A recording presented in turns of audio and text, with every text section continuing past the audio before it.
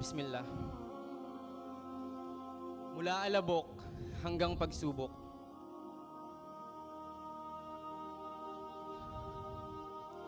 Sa kawalan at pagkaligaw, nagtatagpo ang minsan at ikaw.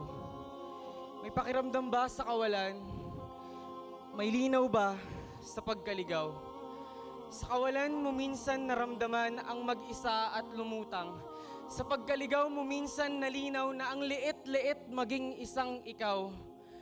Minsan sa kawalan, ikaw ay nalito kung saan tutungo sa landas na baku-bako at maraming liko.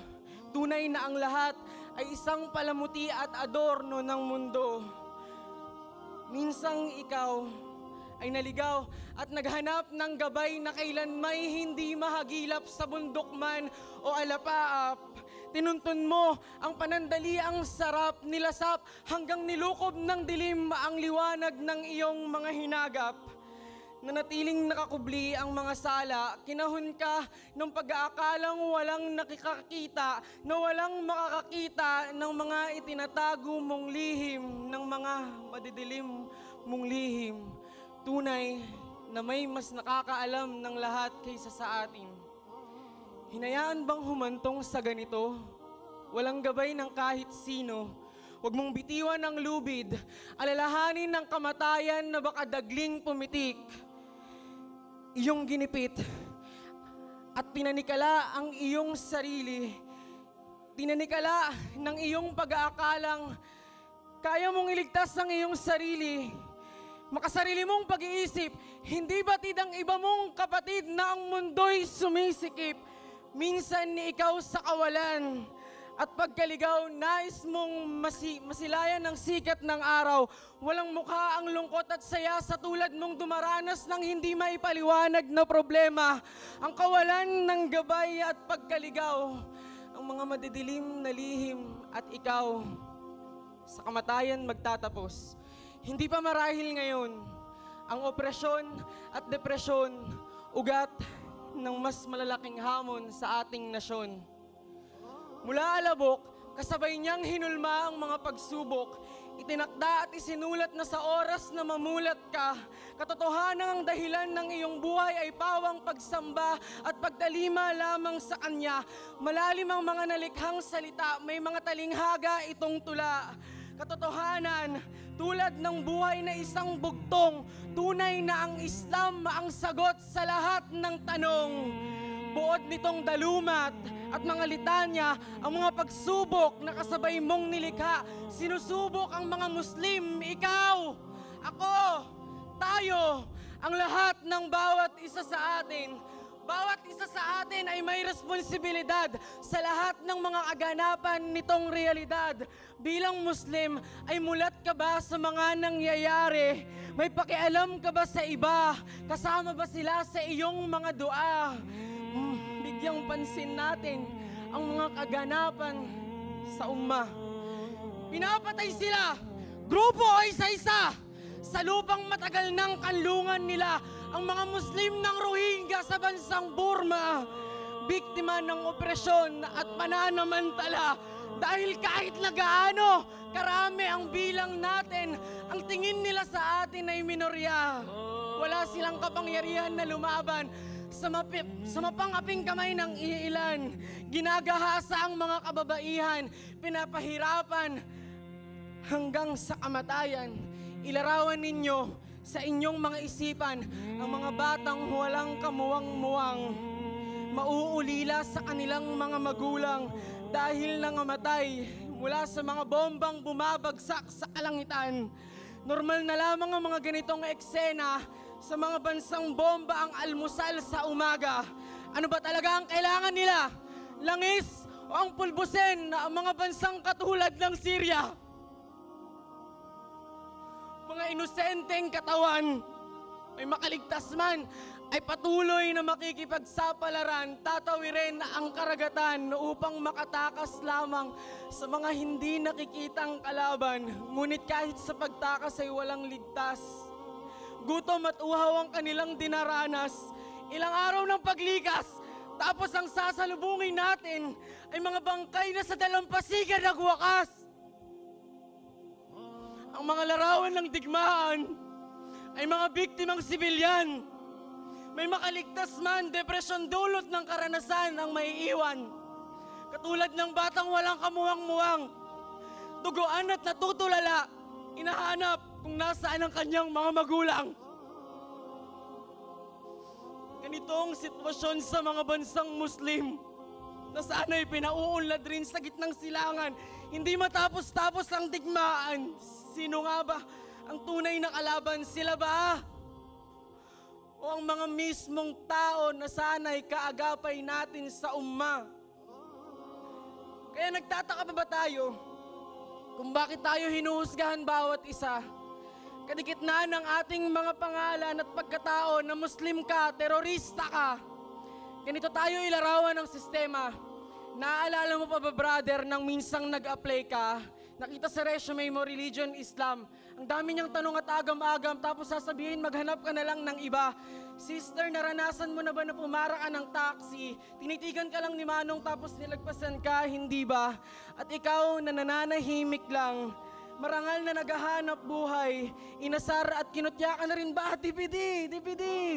Ngayon, na ISIS at maute, at kung ano-ano pa. Ito ang realidad ng lipunang may kilatis. Kahit tao'y may dekalidad at dikalidad na kaiinis. Namumutawi ang estereotipo tapos sasabihin masama ang manghusga ng kapwa-tao na kaluloko. Ito ang totoo. Napakaliit na pagsubok nito. Ang mahusgahan at maging biktima ng estereotipo, isa lamang kumpara sa mga malalaking hamon na binanggit ko sa simula ng piyesang ito. Madali itong malagpasan kung iisipin. Simulan natin sa bawat isa ang maging mabuting halimbawa sa iba. Wasakin natin ang imahe na tingin nila. Maging mabuting Muslim, imahin ng mabuting Muslim. Patunayan natin mayroon tayong universal na paniniwala at paninindigan. Hindi baluktot at paurong.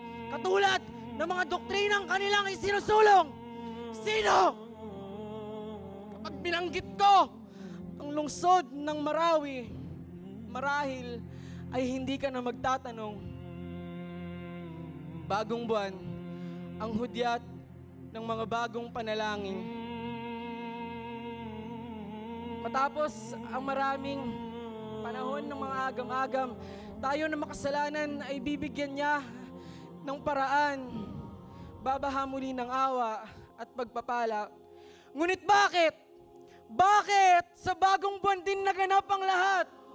Sa buong syudad ay maraming nagkalat, mga nakaitim at armadong lalaki, walang pinipiling biktima, lalo na kung hindi ka sasapi, Muslim o Kristiyano, ay natakot sa walang pangil nilang bangis, sumabog ang dilim at may mga pinugutan din. Saan papunta ang mga putok? Gabi na, ngunit bakit nagliwanag? Madilim, ngunit bakit may usok? Ang katahimikan ay hindi totoong tahimik. Mas delikado kapag walang umiimik. Ang mga iyak, ang siyang tanging ingay. Mga bata, sanggol, matanda, lahat ay pinilay ng mga takot at pangamba na baka hindi na nila masilayan ang bukas. Ang bagong buwan, nasaan na sila ngayon? Nasaan na ang mga panalangin? Saan umabot ang mga dasal natin na makatakas sa biglang paglukob ng mga teroristang walang kaabog-abog na sumisigaw ng Islam, ngunit sa sukdulang paraan at karahasan, hindi ganito ang Islam. Huwag kang mag-alinlangan kung ganito ba ang Islam. Ilang buwan ang nagdaan, natapos ang isang Ramadan, 2 Eid na ang ating ipinagdiwang, paalaala na ang Islam ay relihiyon ng kapayapaan at hindi karahasan. Sa isang Muslim na nagtapos ang buhay sa kamay nila, pinatay rin nila ang lahat ng Muslim sa mundo. Naiintindihan namin ang ipinaglalaban mo, ngunit patawarin mo ako kung isa ako sa dahilan ng pagkabulag mo. Patawarin mo ako, patawarin mo ulit ako. Kung ganito lamang ang kaya ko, patawarin mo ako. Kung hindi ko kayang hawakan ng mga sandatang hawak mo at paslangin ang mga mahihinang kagaya ko, patawarin mo ako. Pero katulad mo'y sinusubok din ako. Sinusubok tayo. Patawarin tayo ni Allah sa lahat ng mga ginawa mo. Sa walang pakundangang paghatol mo ng kamatayan sa kapatid mo, imbis na kaakayin mo sa kapayapaan, ngunit karahasan ang pinili mo. Patawarin niya naman tayo. Patawad, ngunit hindi ikaw ang bayaning hahangaan ko. Bayaning sana'y modelo, ehemplo ng ating pagkatao. May mabuting pagkatao at pakikipagkapwa-tao. Alalahanin natin si Allah. Ang mga sugo at mga propeta, ang mga aral at kwento nila, ang kasaysayan at simula, si Propeta Muhammad sallallahu alaihi wasallam ang pinakahalimbawa kasama ng mga sahaba na nagtaguyod, nagpunla ng kapayapaan, nagpalaganap at nagtatag ng relihiyong Islam at hindi ng relihiyon ng mga baril at bala. Silang modelo ng hustisya at kapatiran. Silang matatapang ngunit may katuwiran. Silang simbolo ng kagitingan at punong-puno ng kaalaman. Silang mga nagsusulong ng kapayapaan.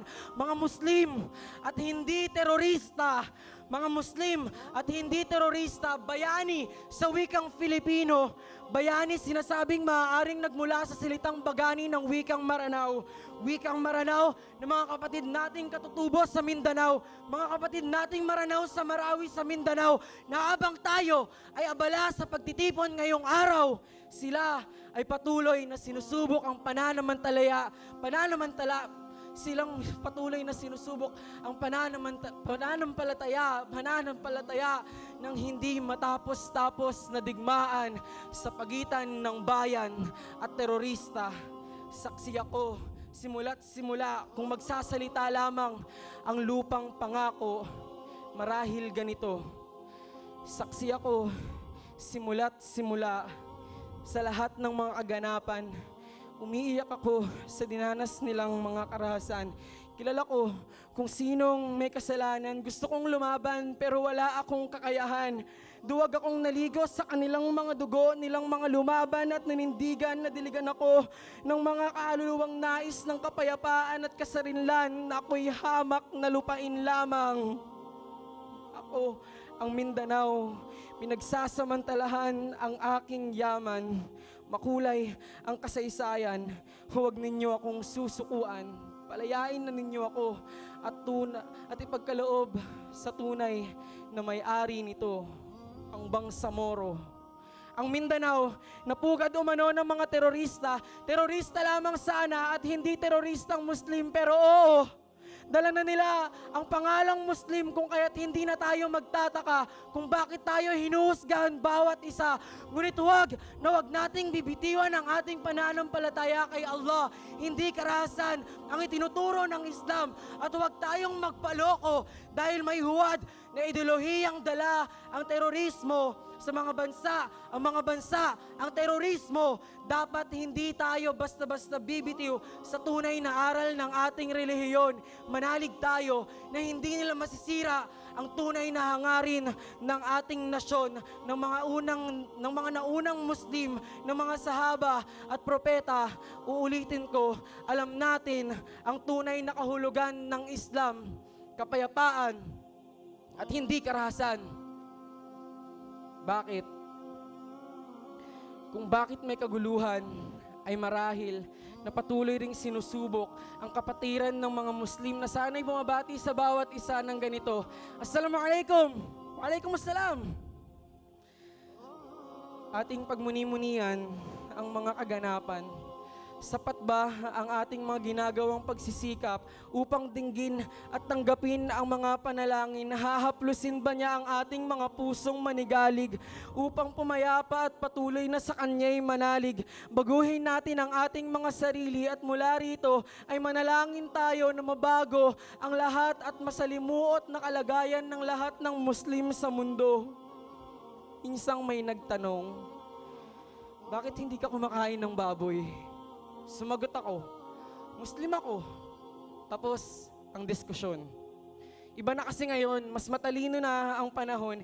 Hindi katulad noon na maraming mangmang, marami pa rin namang mangmang, technical o relihiyon man, pero iba na talaga ngayon.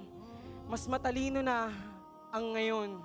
Kayang-kaya nating baguhin at lagpasan ang kasalukuyang mga hamon. Muslim ako, Muslim tayo, Muslim lang, at hindi terorista.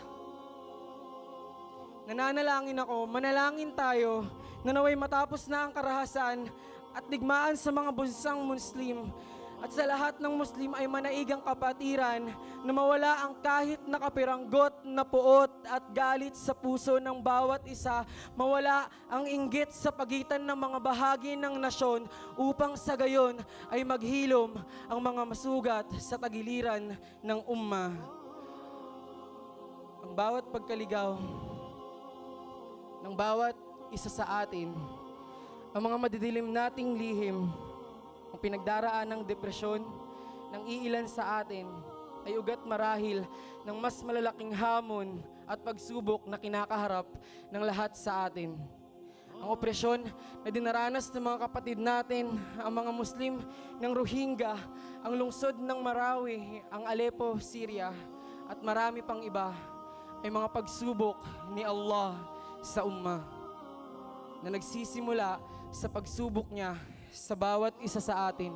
Sinusubok tayo bawat isa. Sinusubok tayo bawat isa.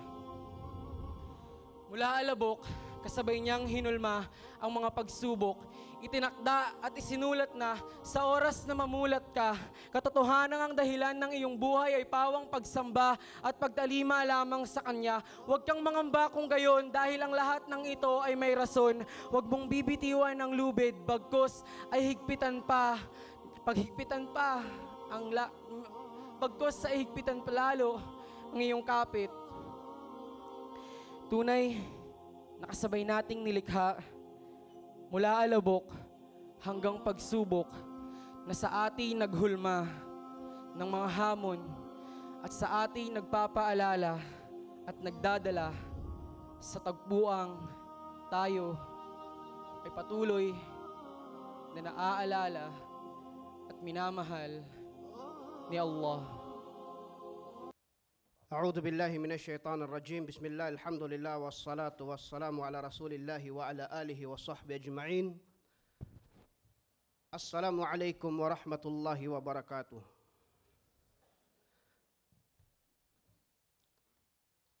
Siguro emotional pa yung lahat, konting oras pa para makarecover tayo. Jazakallahu khair kay Brother Jamil, mashallah. Nakakita ko may mga lumuluha pa. Siguro sapat na yon para maipaliwanag yung theme natin for the day, challenge. Ang papuri kay Allah subhanahu wa ta'ala ang siyang tunay at tanging nag-iisang Diyos at naway ang kanyang pagpapala, kapayapaan ay mapasa ating mahal na propeta Muhammad sallallahu alaihi wasallam. Ako'y sumasaksi na walang ibang Diyos na dapat sambahin maliban si Allah. At ako'y sumasaksi na si Muhammad sallallahu alaihi wasallam ay kanyang propeta at huling sugo. Inuulit ko mga kapatid sa Islam, Assalamu alaikum wa rahmatullahi wa barakatuh. Kung mapapansin nyo sa tuwing Connecting the Pearl taon-taon, parang naging assignment ko na na-explain yung tema. Natatandaan nyo yung perhaps, nung mga umattend nung perhaps, at yung ayat. At ngayon, fifth Connecting the Pearl, meron naman tayong challenges. Mas madali ngayon, siguro hindi ko na kailangan masyadong explain dahil sariwa pa sa puso natin yung mga pagsubok na napagdaanan ng umma hanggang ngayon.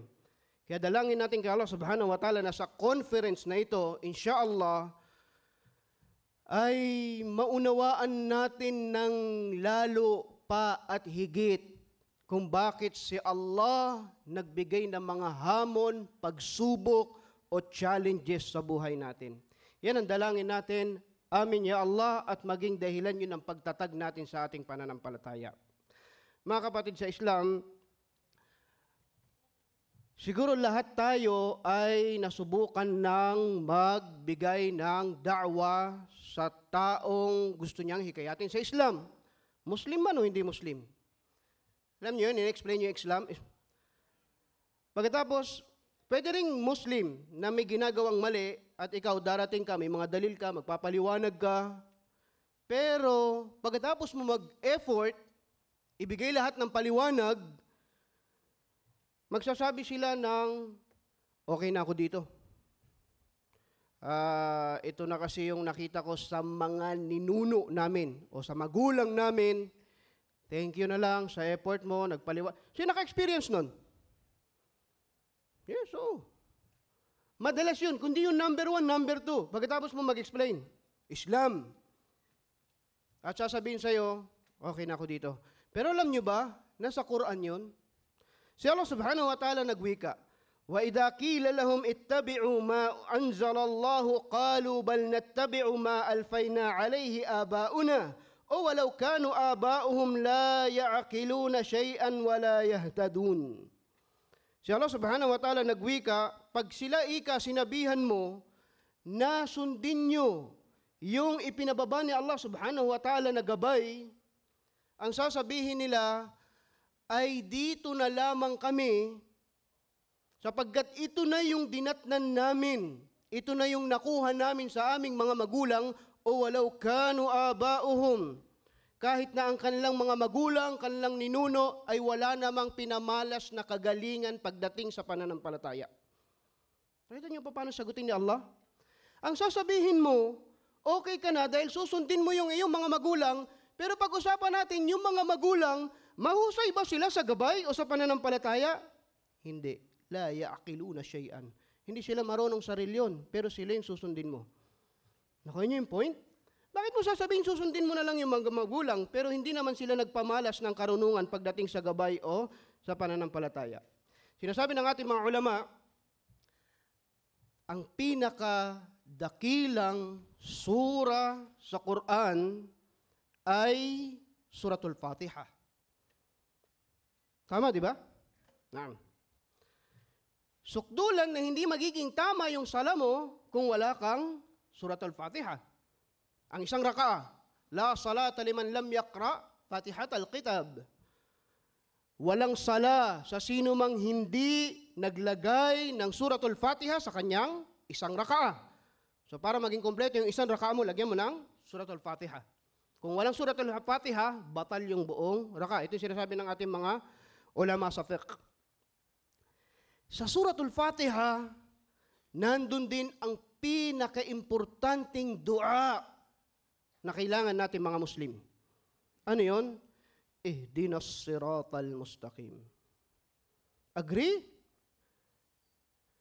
Kung meron ka mang kailangan dito sa dunya, yun ang dapat mong palaging dinudua. At si Allah subhanahu wa ta'ala, inutusan ka kung meron kang man pinakamalaking kailangan mong palaging idunudua, yun ay ang, Ya Allah, panataliin mo ako dito sa matuwid na landas. Ihdinas siratal mustaqim. Imagine, pag nagsala ka ng salatul tarawih, ang nag-imam, nagsala ng 23 rakaat. 23 rakaat mo rin sasabihin yung ihdinas siratal mustaqim. Paulit-ulit, no? Kasi ganun natin siya masyado kakailangan. Last week kami ay nasa basketball court. Alam niyo yung traditional da'wah, mag-i-invite tayo ng mga non-Muslim. Basketball court. Tapos doon tayo mag-i-explain ng Islam. And then, pagkatapos ng explanation, 5 pillars, 6 beliefs, naiintindihan niyo ako, no? Magkakaroon ng question and answer. Ang palaging tanong, ba't kayo hindi kumakain ng baboy? Ba't kayo nag-aasawa ng 4? Ng mga non-Muslim. Last week, nandiyan kami sa isang probinsya sa Bicol at kami ay gumawa ng ganong symposium. Meron isang batang babae, ang tanong niya, bakit daw kayong mga Muslim ay mayroong mga lalaki, balbas? Pero iba wala, okay lang, alhamdulillah, hindi pa yun ang katapusan ng mundo. Kung hindi ka biniyayaan ni Allah, Hindi ka nagkakasala. Kaya wrong translation yun, kaming mga Muslim ay nagpapahaba ng balbas. Hindi ganun eh. Ang nakalagay sa hadis ng Rasulullah sallallahu alaihi wasallam, hayaan mo kung ano meron. Kung hindi humaba, wala kang kasalanan. So pagka tin-translate nila yon, mali ang translation na kailangan mo magpahaba ng balbas. Hindi. Ang pinakatama ay hayaan kung ano meron ka. Anyway, dahil siya ay non-Muslim, ang sagot, kailangan yun naiintindihan ng non-Muslim. Ano sasabihin mo? Sunnah yan ng Rasulullah sallallahu alaihi wasallam. Ang naiintindihan lang niya dun, yan eh. Sunnah yan ng Rasulullah sallallahu alaihi wasallam. Yan lang ang naintindihan ng non-Muslim dun eh. Yung sunnah, hindi niya alam. Rasulullah, hindi niya alam. Sallallahu alaihi wasallam, hindi niya alam. Ang sasabihin mo, kasi, sister, o dun sa nagtanong, kaming mga Muslim ay tinutularan namin ang mga propeta. Unti-unti, lumilinaw sa kanya. Ikaw ba, may idol ka? Sino idol mo? Bata. Sabi niya, Marian Rivera. Oh. Sinusunod mo ba tinutularan mo ba yung kanyang pananamit? Ina-idolize ha, although meron ng ibang translation ngayon yun. Sino idol mo? Sinabi niya yung artista, tinutularan mo ba yung kanyang damit, kanyang kilos? Hanggang later on, di ba, sa sobrang paggaya mo sa kanya, ina-idol mo siya, minamahal mo na siya. Lahat ng paraan gusto mo na ginagawa niya. Bakit? Kasi siya yung palaging ginagaya mo eh. Ganon kami mga Muslim. Gusto naming tularan yung mga propetang pinadala ni Allah at kung ano man yung kanilang ginagawa, tinutularan naming unti-unti. Halimbawa, si Musa alayhi salam, pasok tayo, nakilala nyo as Moises. Meron siyang ganito. Si Abraham, si Isa alayhi salam, si Jesus Christ, hanggang sasabihin natin sa dulo, ito kasi ay gabay, guidance na ayon sa mga lingkod ni Allah o sa mensahero ni Allah. Kung sabihin natin halimbawa kaagad, gabay kasi ito eh. Malaking problema talagang. Maghihiwalay kayo na, ang nakatanim sa isip niya, pag uwi niya sa bahay, ma, kaya yung mga Muslim pala, kaya may balbas kasi gabay sa kanila yon. Nakita niyo kung saan tayo nagkakaroon ng problema sa pagpapaliwanag? Kasi yun yung naisip natin. Kasi doon tayo nagkukulang sa area na yon. Okay. Hanggang sa maunawaan niya na yun na yung maitatransfer niya sa ibang tao. Yung pagkakapaliwanag mo. Kaya pala sila nagkakaroon yan dahil tinuturalan na niya yung mga propeta, dahil yung mga propeta lingkod ni Allah at gusto nilang maging katulad ng mga lingkod ni Allah. At least okay na yon. Pero kung Muslim, ang kaharap natin at alam natin na may background na sa pag-aaral ng Islam, ang sasabihin natin, brother, yan ay sunnah ng Rasulullah sallallahu alaihi wasallam. Madali na. Bakit? Kasi kapatid na nating Muslim. Nang ako ay nagbabasa sa mga paksa patungkol na ito, sinasabi ng ating mga ulama na ang pag-aaral sa gabay ay nasa dalawang uri. Meron tinatawag na al-irshad wa tawfiq. Paano ito unawain? Lahat to hidayah, lahat to guidance, lahat to gabay. Ang pinag-uusapan natin ay gabay. Challenges, ano ang mga hamon patungkol sa guidance o sa gabay. At inshallah, tulungan ako ni Allah na makapagdagdag, makapag-share ng kaalaman sa atin lahat ngayon. Ito lang yung Tagalog, mamaya nosebleed na tayo hanggang dulo. Ang guidance ay mayroong dalawang uri. Una, yung irsyad na maaring manggaling sa lahat ng nilikha ni Allah o maging sa mga tao na nakakasalamuhan natin. Halimbawa, naliligaw ka sa daanan at wala kang internet, GPS, hindi gumana, at huminto ka sa kanto at may nakita ka nagtitinda ng taho at tinanong mo, saan ba yung gantong lugar? Tinuro sa'yo, non-Muslim yun. May tato, nagsisigarilyo. Hindi mo kapupulutan ng gabay. Pero alam niyo yung lugar. Pumunta kayo sa kanto, kumanang kayo, umikot kayo sa roundabout, tapos makikita niyo yung lugar na hinahanap niyo. Gabay ba yon? Yes, ginabayan ka niya. Pagka sa business, hindi ka marunong magnegosyo, at dumating sa iyo yung isang non-Muslim expert sa business, tinuruan ka, binigyan ka niya ng gabay sa negosyo. Pwede ba yon? Pwede rin yon. Guidance din tawag doon. Kasi nanggagaling yun doon sa tao. at maging sa espiritual. Tayo ay pwede magbigay ng guidance o gabay kung tayo ay magtuturo lang. At ang pinakamahusay magbigay ng gabay, sinabi ni Allah subhanahu wa ta'ala, ang Rasulullah sallallahu alaihi wasallam, sinabi niya, wa innaka latahdi ila siratim mustaqim. At Muhammad sallallahu alaihi wasallam, katotohanan ikaw ay makakapaggabay sa matuwid na landas. So kung nag-aral ka ng sira ng paraan ng Rasulullah sallallahu alaihi wasallam, sinusundan mo kung paano siya magbigay ng gabay, ikaw ay nagiging tagapagbigay din ng gabay katulad ng sinabi ni Allah subhanahu wa ta'ala. Pero, inshallah maunawaan natin ito. Pero hindi lahat ng gabay ay kaya ng tao. This is the point. Kasi merong talagang uri ng gabay na hindi natin matatagpuan maliban ibigay o ipagkaloob ni Allah subhanahu wa ta'ala. Anong sinabi ni Allah subhanahu wa ta'ala sa marangal na Quran? Nang Rasulullah sallallahu alaihi wasallam ay mahal na mahal niya ang kanyang tiyuhin na si Abu Talib at pumanaw yon ng hindi nagmuslim.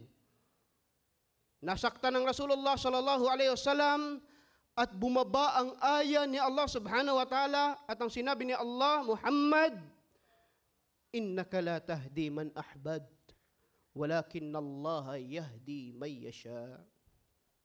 Muhammad, hindi mo pwedeng gabayan o kayang gabayan kung sino lang yung mahal mo o gusto mo. Sapagkat ang tunay na gabay, ito na yung pangalawang gabay na pinag-uusapan natin, ay nanggagaling kay Allah. Walakin Allah yahdi man yasha. Subalit si Allah, siya ang nagbibigay ng gabay kung kanino man niya naisin. So kahit gaano ka-expert, kagaling, magdawa, magpaliwanag, kahit gaano kagwapo, kayaman, ka-impluensya ng tao, wala pa rin tayong assurance 100% na ito, kaya niyang pag-muslimin yung kaibigan ko, tatay ko, kamag-anak ko. Malinaw, inshallah. Sapagkat yun ay hinihingi kay Allah, ipinagkakaloob ni Allah, nasa desisyon ni Allah. Pero pwede tayong maging instrumento nun at yun yung unang gabay na ating hinihiling kay Allah na maging bahagi tayo. Amin ya Allah. Mga kapatid sa Islam, itong gabay na ito na pinag-uusapan natin ay maraming beses ito pinag-usapan o binanggit ni Allah subhanahu wa ta'ala sa marangal na Quran. Sobrang dami. At merong isang napakagandang kasabihan sa wikang Arabic, habang tinatalakay ito, nung ako'y nagbabasa, kinuha ko ito at nilagay ko dito, inshallah, share ko ngayong araw. Ang sabi, ni'matu halawatul iman, waladdatu ta'a, wal ihsan, ni'matun la yudrikaha wa la ya'rif qimataha illa man dhaqaha wa ahassa biha wa 'asha ma'aha. Ang biyaya ng pagkakaroon ng tamis ng pananampalataya o pagsunod, pagsamba kay Allah subhanahu wa ta'ala ay biyayang hindi nauunawaan maliban ng mga taong nakaranas nito, nakatikim nito at naintindihan kung gaano ito kahalaga. Nagandahan kayo, hindi? Ganda yun. Ang ibig niya sabihin, yung ta'a, pagsunod kay Allah subhanahu wa ta'ala, yung tamis ng pananampalataya, ito daw ay biyaya. Blessing ni Allah. Na hindi lahat ng tao nakakaunawa nito. Maliban kung naranasan mo na o natikman mo na itong biyaya na ito. Sinyo, isa pa para mas malinaw. Yun daw taong nakaramdam ng biyaya o nakaramdam ng pagsamba, tamis ng pagsamba, ang nakakaunawa lang nun ay yung taong nakapamuhay na dun at siya lang may kakayahang magpaliwanag nito. Kung meron man dalawa ditong magpapaliwanag ng tungkol sa tamis ng pagsamba, yung isa, professional teacher lang, magaling lang mag-explain, at yung isa naman, namuhay sa tamis ng pagsamba, ang may mas malinaw na pagpapaliwanag sa kanila ay hindi yung professional teacher, hindi. Yung taong nakaranas nitong pagsamba na ito. Siguro sa ganun mas malinaw. Okay, sa sira ng Rasulullah sallallahu alaihi wasallam, sa talambuhay ng Propeta Muhammad sallallahu alaihi wasallam, merong isang sahaba doon na ang pangalan ay si Gabay ibn al-Arath radiyallahu anhu. Kilala niyo siya. Nag-aral tayo ng talambuhay ng Rasulullah sallallahu alaihi wasallam. Dumating tayo sa punto na nag-aral tayo o nalaman natin kung paano nag-Muslim si Umar ibn al-Khattab, di ba? Natatandaan niyo yun? Galit na galit siya, papatayin niya ang Propeta sallallahu alaihi wasallam. Umar ibn al-Khattab radiyallahu anhu. Susugurin niya ang Propeta Muhammad sallallahu alaihi wasallam, pero meron siya nakasalubong na isang tao. Sabi niya, unahin mo, ika muna yung kapatid mo, nandoon, nag-Muslim na, nag-aaral ng Quran. Talaga? Sa halip na puntahan niya ang Propeta sallallahu alaihi wasallam, kanino siya pumunta? Sa bahay ng kapatid niya. At sa kabahay ng kapatid niya, nandun sa loob, nag-aaral sila ng Quran. At merong isang tao doon, sahaba doon, na ang pangalan Gabay ibn al-Arath, siya yung nagtago nang pumasok na si Omar sa bahay. Natatandaan niyo? May nagtuturo doon. Nung nahimasmasan na si Omar at binasa niya na yung Suratul Yasin, tsaka lumabas yun si Gabay ibn al-Arath, radiyallahu anhu. Ito ay ilan sa mga sinasabi ng ating mga ulama. Ngayon, itong si Gabay, hindi Gabay, Gabay ibn al-Arath, kung naisip natin si Bilal ibn Rabah radiyallahu anhu na nahirapan at pinahirapan siya ng mga Quraysh, ay halos lumilibil yung naranasan niyang pagpapahirap ayon sa ating mga historian. May naiulat na sa sobrang pagpapahirap sa kanya sa disyerto, hinahampas siya ng kung ano-ano, bakal, kahoy, hanggang sa natutuklap yung kanyang balat at nakikita yung buto dahil sa lalim ng mga sugat na natatamo niya. Bakit? Dahil sa pananampalatayang Islam.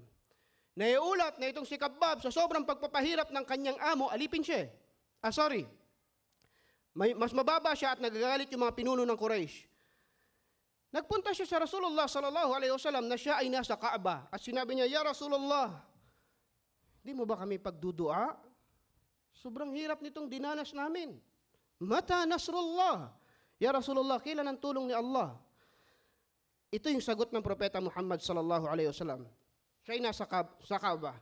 Ang sabi ng Propeta Muhammad sallallahu alaihi wasallam, "Kad kana min qablikum yu'khadu ar-rajulu fayu'khadu lahu fil ard fayaj'alu fiha fayuja'u bil minshar fayudha'u ala ra'sihi fayaj'al nisfain." Sabi ng Propeta Muhammad sallallahu alaihi wasallam, meron ika na una sa inyo, kasi pinag-uusapan dito yung pagpaparusa mga naunang mananampalataya, ang ginagawa ika sa kanila ay inililibing sila sa lupa at ang nakalabas lang ay ang kanilang ulo. At saka sila hahampasin, babatuhin, at mahahati ang ulo nila sa dalawa. At meron din ika mga taong kinakalaykay ang kanilang katawan ng bakal na matutulis hanggang sa magkalasog-lasog ang kanilang buto at laman, at lahat ng ito ay kanilang ginagawa para kay Allah. At wallahi, sumpaman kay Allah, mangyayari ang mga ganitong pagpaparusa sa mga Muslim hatta yasiru rakib min San'a ila Hadramaut, hanggang sa dumating ang panahon na sobrang payapa ang isang maglalakbay ng malayong distansya na magkakaroon siya ng kapayapaan. Kasi nung panahon ng Propeta sallallahu alaihi wasallam, pag sinabing journey o paglalakbay, ay ang tinutukoy nila dito yung kadelikaduhan ng paglalakbay. Ngayon, masasabi mo lang payapa yung isang lugar pagka kaya mo na mag-travel mag-isa. At dahil sa sobrang payapa, pag nangyari yan, pati ika yung tupa, hindi matatakot sa lobo. Pati sila magkasundo sa sobrang payapa. "Walakinnakum tasta'jilun."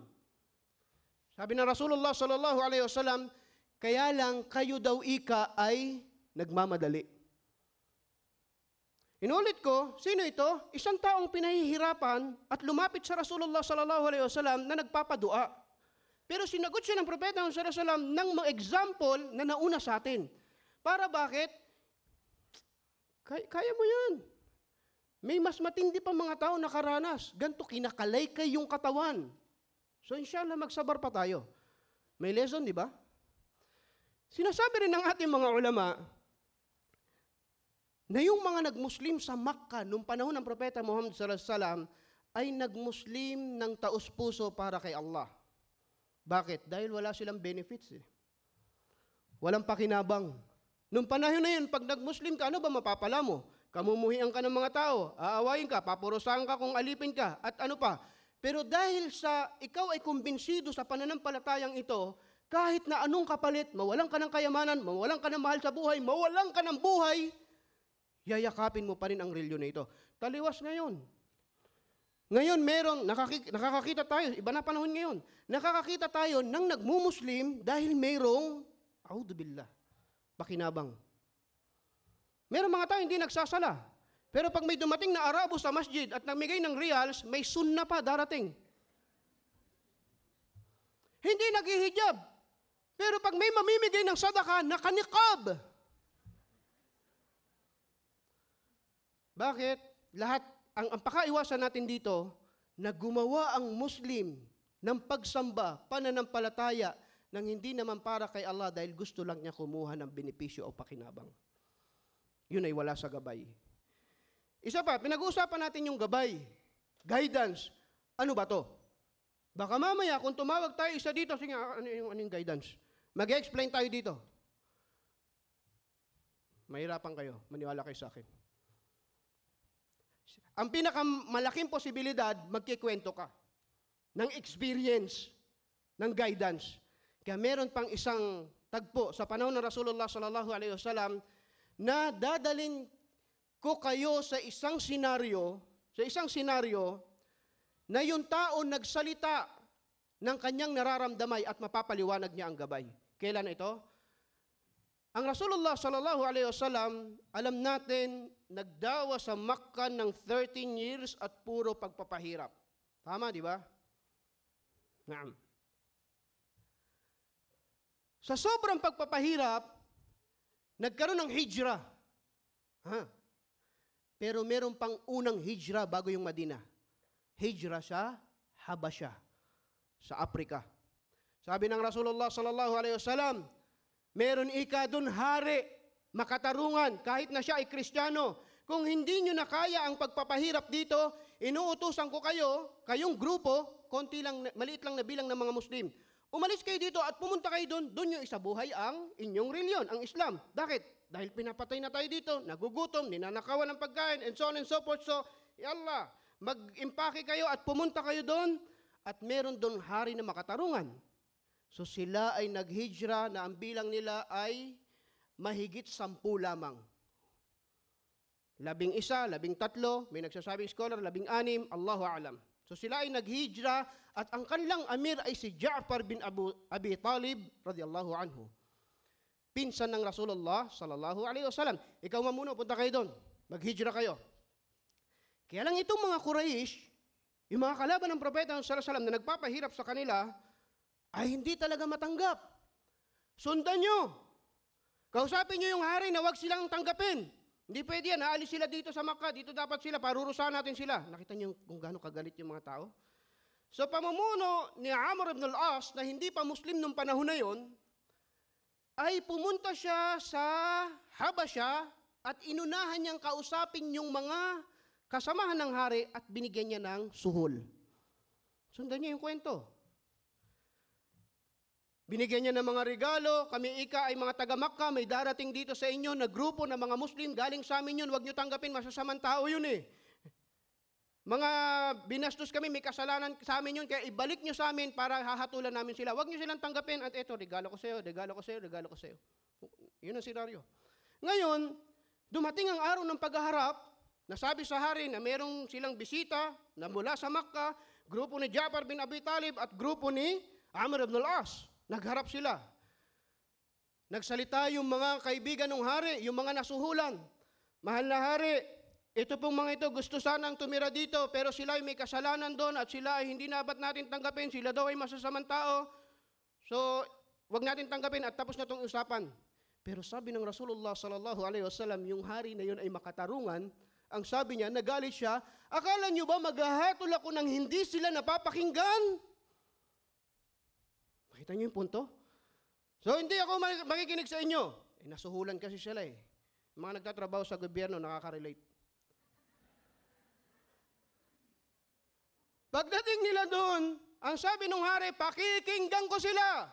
Nagsalita si Amr ibn al-As, representante ng Quraysh, nagpaliwanag, yung mga yan, mga Muslim, binastos nila reliyon namin, ganyan-ganyan, lahat ng paliwanag, siniraan sila.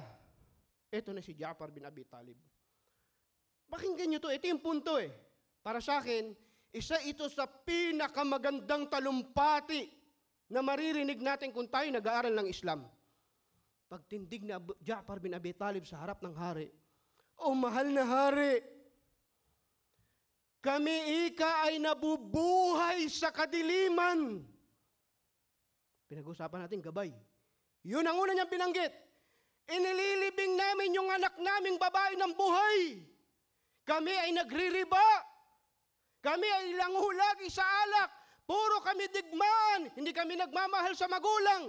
Lahat ng kawalan ng gabay, sinabi niya. At ngayon, dumating si Muhammad.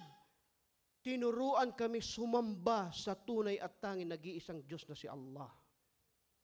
Subhanallah. Nakita niyo kung ano yung punto niya? Kaya niyang ipaliwanag dahil alam niya kung saan sila nanggaling at alam niya kung ano ang naranasan niyang gabay nang sundin niya ang mga turo ng Rasulullah sallallahu alaihi wasallam. Kaya niya ipaliwanag. Bakit? Dahil alam niya yung pinanggalingan niya at alam niya, natikman niya kung ano ang itinulo sa kanila ng Propeta Muhammad sallallahu alaihi wasallam. So ito yung point. Ito ang pinakamalaking punto na nais kong ibahagi dito. Paano mo ba ipaglalaban yung isang bagay nang hindi mo naman naranasan o naramdaman? Basta lang galit ka kasi pangalan ko Abdullah. Anong sense? Bakit mo ba pinaglalaban yan?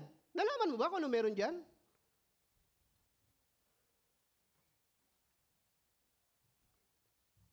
Sa isang hadis ng Rasulullah sallallahu alaihi wasallam, kanya sinabi, "Thalathun man kunna fihi wajada bihinna halawatul iman." Meron daw 3 bagay na pag meron ka nito, makikita mo ang tamis ng pananampalataya. Tingnan niyo yung ginamit ng Rasulullah sallallahu alaihi wasallam na term. Tamis daw ng pananampalataya. Yung tamis, ginagamit sa pagkain eh. Pero yung pananampalataya, tumamis, ibig sabihin, masarap siya gawin. Pag sinabing Salatul Fajr, nagugustuhan mo. Gumigising ka, kahit gaano kalamig, magwuwudu ka. Bakit? Dahil matamis eh. Hindi katulad ng iba. Binasag mo na binomba mo na yung bahay, tulog pa. Ang matamis, nagkukusa ka at gusto mong gawin yun. Yun ang halawatul iman. Pag meron ka na 3 bagay na ito, ikaw daw ay nakakaramdam ng tamis ng pananampalataya. Una, man kana Allahu wa rasula ahabbu ilayhi mimma siwahuma. Kung sino man sa atin na ang pinakamahal niya ay si Allah at kanyang sugo at wala nang iba sa kanila. Sila ang pinakahigit.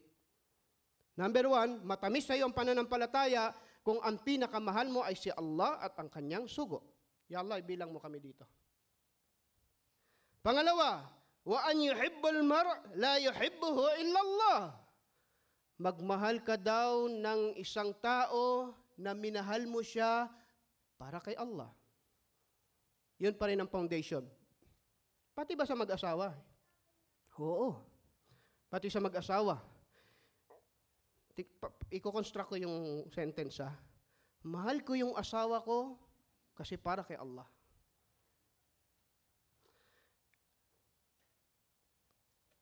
Kasi walang dapat humigit doon. Pag may humigit doon na nagkakaproblema. Nung isang beses, meron kaming kausap nila Ustadz Abdurrahim. Ang sabi niya, hindi siya Muslim. Basta ako ginagawa ko obligasyon ko sa Diyos. Sabi niya ganyan. Paggising ko ng umaga, sasamba ko, mananalangin ako, ganyan-ganyan. Pero after ng umaga, yung 9 o'clock pass, kasi mga anak ko na, nanay naman ako. So wala ng Diyos doon. Kasi nanay ako may obligasyon ako doon eh. Pakinggan mo sa amin. Sa amin, paggising mo, magsasala ka ng Fajr at gawin mo yung iyong obligasyon. Pagdating ng Zuhur, magsala ka ulit.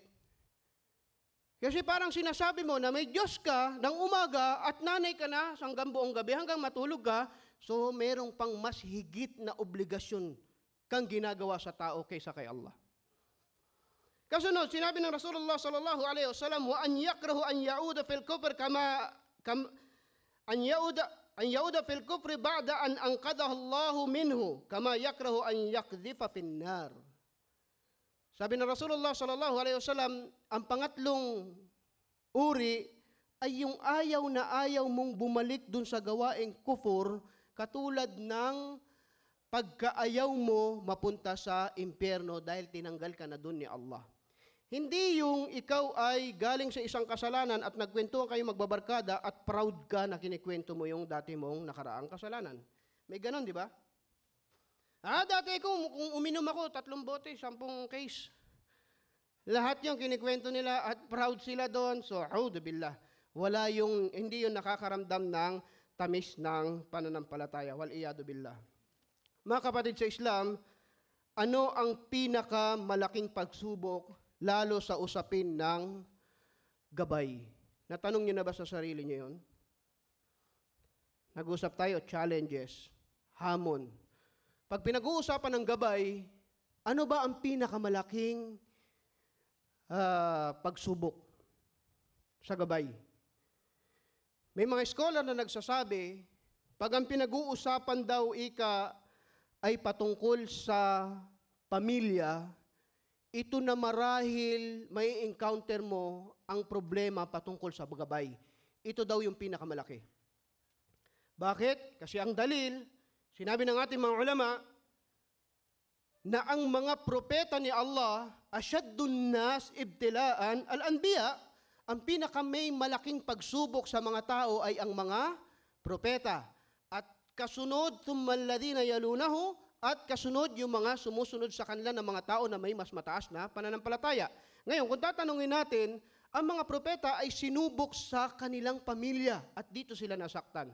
Si Nuh alayhi salam, nagkaroon ng mga anak na hindi niya nakasama sa arko. Si Ibrahim alayhi salam, nagkaroon siya ng tatay na mushrik, naglililok pa ng ribulto. At ang Rasulullah sallallahu alaihi wasallam ay merong tiyuhin na mahal niya, pero hindi yumakap sa Islam. Kaya tayo rin marahil, ang pagsubok natin, kung meron kang tatay na hindi pa Muslim, nanay, kamag-anak, na hindi sumusunod sa Islam. Tama hindi. Kaya lang ang problema sa atin, alam niyo kung ano, uma-action tayo na gusto natin silang hikayatin sa Islam pag kami nangyayari ng problema. Katulad halimbawa, nasa hospital na. Doon ka magtuturo ng sala kung kailan hindi na nakakatayo. Bakit? Kasi gusto mo siyang maturuan sa Islam. Pero hindi na nakaya, na hospital na, alam mong malapit na doon, tsaka ka magsisikap magdawa. At napakalaking challenge nun. Bakit? Kasi yung environment natin hindi friendly sa Islam eh. So kung ikaw ngayon, mashallah, alhamdulillah, masipag ka magsala ng Jum'ah, masipag ka magsala ng 5 beses ng pagdarasal sa isang araw, nagsasadaka ka, nagpapasting ka ng Ramadan, ang susunod na posibilidad na maramdaman mo, tingnan yung paligid mo. Pag wala sila sa Islam, doon ka nalulungkot. Tulad ng isang sheikh, yung kanyang anak ay nag-aaral dito sa mga paaralan natin dito sa lugar na hindi karamihan ng Muslim. So natakot siya, nilagay niya sa eskwelahan na merong mga Muslim. Pero hindi pa rin nagpakatuwid. Bakit? Kasi anak niya nalulungkot siya dahil na nagugumon o na-addict sa mga video games. So dahil ang hirap-hirap, umabot na sa punto na ito ay umaabsent, nangungupit ng pera, nagsisinungaling, natatakot na siya, nawawala na to sa gabay. Bumibitiw na sa sala. So ikaw, magulang, anong gagawin mo? Concern ka, gagawa ka ng paraan. Tama, mali? Ang ginawa niya, pinadala niya sa Mindanao, sa Turil. Pagdating sa Mindanao, nag-memorize ng Quran, nagbago, alhamdulillah, at isang Ramadan, nagbakasyon, nung nagbakasyon, nagsala ng salatot tarawih, nag-imam, at napapayak itong kapatid natin na ito. Sabi niya, mas masaya pa daw siguro siya kaysa sa magulang na nakapagpatapos ng isang engineer o architect. Bakit? Kasi anak niya na nalululun doon sa video games ay nag-iimam ngayon ng salatot tarawih. Napakasarap nun para sa magulang. Kaya yung mga ibang anak niya ay hindi niya na naging problema. Bakit? Ang tanong niya, hinihintay niya, anak, kailan ka ba magluloko at magiging addict sa video games?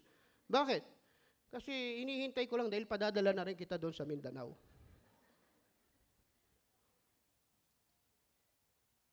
Meron pang isang point dito, narinig ko na yung Adan 5 buwan, nanonood tayo ng balita. 5 months. Tungkol sa bayan ng Marawi. Meron akong tinanong, at tinanong ko rin to sa mga sheikh, sa maaalam, dahil ang pinag-uusapan natin puso. Sinabi ni Allah subhanahu wa ta'ala, Rabbana la tuzigh qulubana ba'da idh hadaytana wa hab lana min ladunka rahma innaka antal wahhab. Ya Allah, may dua, tinuro sa atin si Allah. Palagi mo kami ikapanatiliin sa gabay na ito. La tuzigh qulubana. Itong puso namin, hayaan mo laging sumasamba sa iyo sapagkat ginabayan mo kami. Kasi yung puso, mabilis kumiling. Kaya sa isang aya, sinabi ni Allah subhanahu wa ta'ala, Faj'al af'idatan minan nasi tahwi ilayhim. Pag nag-hajj ka daw, yung puso natin, kaya pala nakakiling sa kaliwa, parang gustong-gusto niya pumunta sa Kaaba. Isa ito sa komentary ng ating mga scholar. Mabilis siyang pumanig sa mga bagay-bagay. Ang tinatanong ko ganito, sa tuwing nanonood tayo ng balita, sa digmaan sa Marawi, yung puso nyo, kanino kumakampi, sumasang-ayon, o nag-cheer? Sa Muslim o sa sundalo? Nakuha ko attention yun. Nakakalito? Tatanungin ko kayo. Ulitin ko. Sa tuwing nanon, hindi lang sa balita, sa social media, sa cellphone, o sa news, saan pumapanig pag nanonood ka? Sa A or sa B? Ngayon, ang tinatanong natin dito, yung puso. Huwag ka mag-isip. Huwag ka mag-isip. Ang pasagutin mo puso. Ang totoo, magiging honest ka. Saan ba siya kumakampi? Sumisigaw ka ba para sa mga sundalo ng gobyerno ng Pilipinas? O sumisigaw ka para sa mga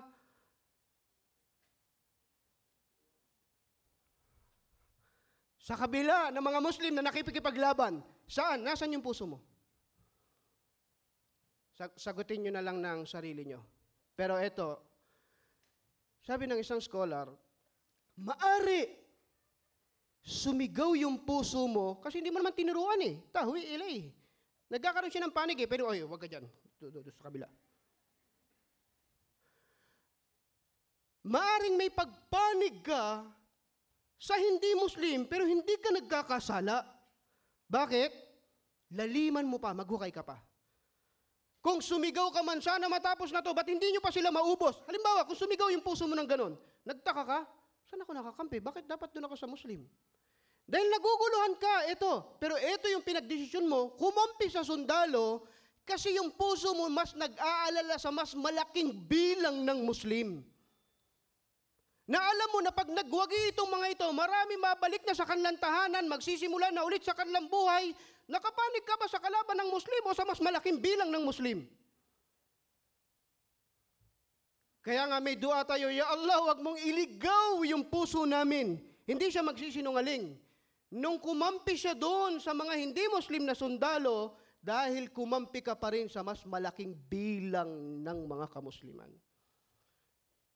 La tajtami'u ummati ala dalalah. Sa hadis na Rasulullah sallallahu alaihi wasallam, ang aking umma ay hindi sila magtitipon sa kaligawan. Kung ang pinakay mo, kung ang layunin mo, kung ang kinampihan mo, kung sumigaw ka, doon sa kabilang panig, kasi ikaw siguro ay nag-aalala sa mas malaking bilang ng mga Muslim. Wallahi, bigyan nawa tayo ni Allah subhanahu wa ta'ala ng pag-unawa. Mga kapatid sa Islam, Ito ay gabay, napakasarap pag-usapan, pinaliwanag to sa Quran ng maraming beses, pero hindi natin to kayang kumuha ng whiteboard o projector na explain mo. Danasin mo! Danasin mo. Mahalin mo yung sala, mahalin mo yung fasting, mahalin mo yung Islam, at pag tinanong ka ng gabay, maniwala ka, masasagot mo ng tama. Bakit? Kasi kaya mong i-explain, ito yung nangyari. Ito ang inihiling natin kay Allah na ipasabuhay sa atin at ibigyan niya tayo ng napakagandang pag-unawa hinggil sa usapin na ito. At inshallah, pagkalooban pa tayo ng maraming gabay at panatilihin niya tayong matatag dito at gawin ni Allah subhanahu wa ta'ala na matapos ang buhay natin na nasa pananampalatayang Islam. Maraming salamat po sa pagdala niyo sa Connecting the Pearl. Talagang kami ay tuwan-tuwa sa pagsuporta ninyo. At inihiling ko kay Allah na bigyan pa tayo ng 6 Connecting the Pearl, 7, 8, 9, 10, 20, 35. Yeah, Sheikh. Si Brother Yusuf siguro, ugod-ugod na dito. Siya pa rin yung host natin. Pero meron tayong Connecting the Pearl. Barakallahu fikum, jazakumullahu khairan, wa sallallahu ala nabina Muhammadin wa ala alihi wa sahbihi ajma'in. Assalamu alaikum wa rahmatullahi wa barakatuh.